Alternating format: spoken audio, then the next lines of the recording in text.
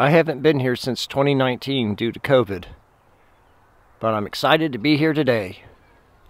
Hey everyone, it's Cashew. Today's adventure brings us to Lexington, Kentucky, to Masterson Station Park, to the Kentucky Sheep and Fiber Festival. Yes, last year they did not have it. I don't know if it was virtual or not, but you couldn't come here and see the sheep and the alpacas and the goats. This year you can, and I'm excited to bring you along. So let's get started. Our adventure starts here.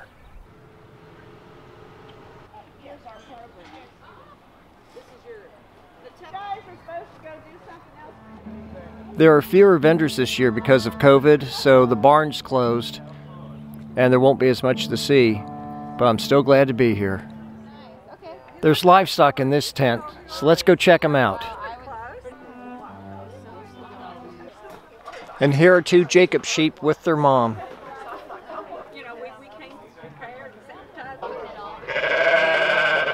Her two lambs are 40 days old.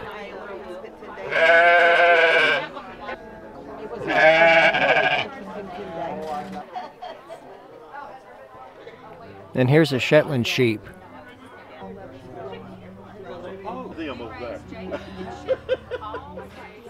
And these are bags of fleece, and on the bags there's photos to show you what kind of fleece it is.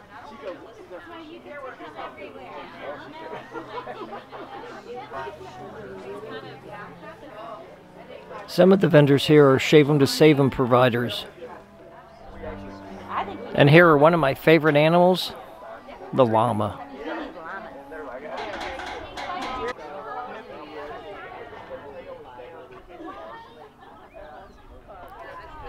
Not many people are aware of it, but llamas are also a good source of fiber.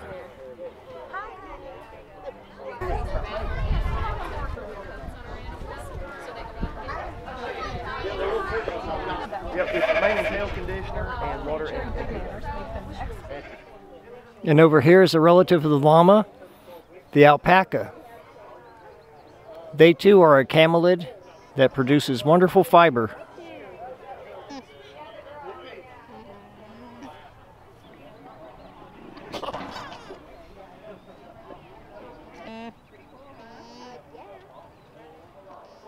And this beautiful rabbit is an angora.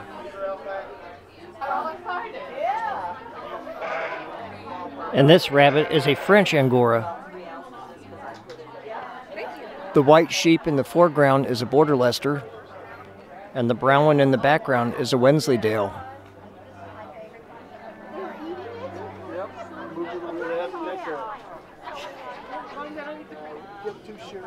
And here are a couple of gorgeous angora goats. What are the notches in the ears for?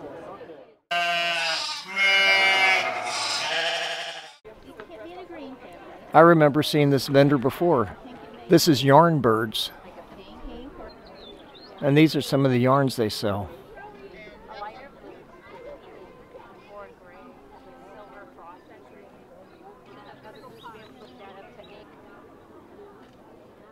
This booth is created for you by Laura, and she hand dyes all the yarn. And look at the beautiful colors. I run this festival. I own this festival in Pittsburgh. It's in August. I like the name of this booth. It's called Unplanned Peacock Studio, hand-dyed yarn and fiber. Over here you can buy patterns for certain items, and they have the finished product. And wait till I show you these socks. I like these bat socks, although they might even be able to double as Mothman socks. And these are some of the colors that the Unplanned Peacock offer.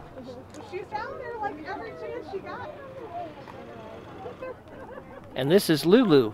Hey Lulu, how are you? I like the name of this booth. It's Apothecary Fabrications. And here's her business card. And she has lots of great colors as well. Check these out.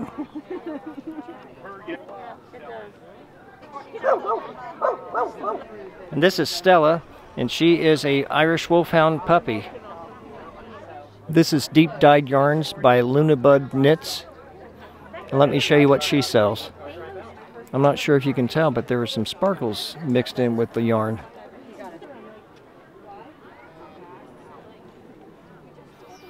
This is Allegheny Fiber Arts, and she makes handmade project bags, correct?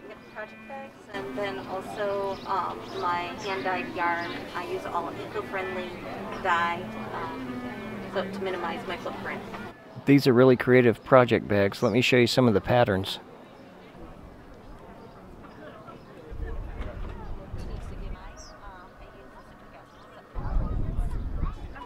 So when she makes the project bag, she also includes this divider too, which is nice.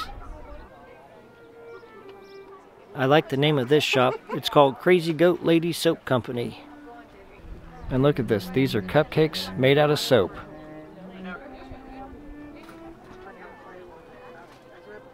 And this booth is called Bewitched Pigments, and the names of the fibers have witchy themes, like charmed, magic, incantation, alchemy, spellbound, and imbolc.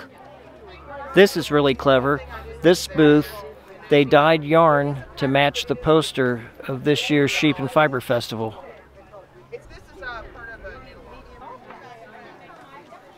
This is Julie's Fiber Treasures, and she makes really great needle-felted animals. And wait till you see these. Yes, you want core wool.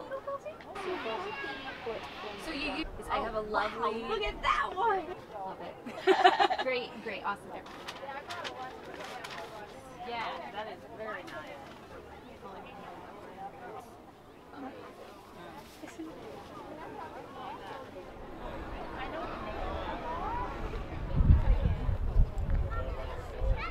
And if you get hungry at the festival, you can get Old Kentucky kettle corn, hamburgers and hot dogs, lemonade, sodas and floats, and beer. This booth is Bernard Family Farm, and wait till you see what they sell. They sell felted soap and little alpacas.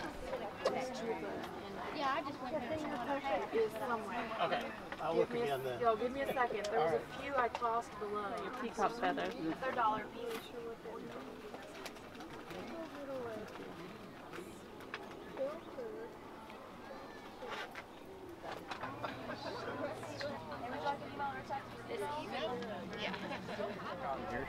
Well, it's been a big day. It's been sunny and bright. There's been goats, alpacas, sheep, and look who I ran into, Serena, from last time. I think it was 2 years ago. Yeah, I believe it was. And Serena is the first person who recognized me walking around. So I thought, what a great reunion. And tell everybody about your place. So I'm Fiber Culture Farm. I'm the owner and manager of Fiber Culture Farm in Lancaster, Kentucky. I have 36 acres. I have alpacas, sheep, goats, chickens, ducks, everything else fiber related and farming related. And I might be vlogging down there soon. True. Hopefully he'll come visit the farm and you could see more of it.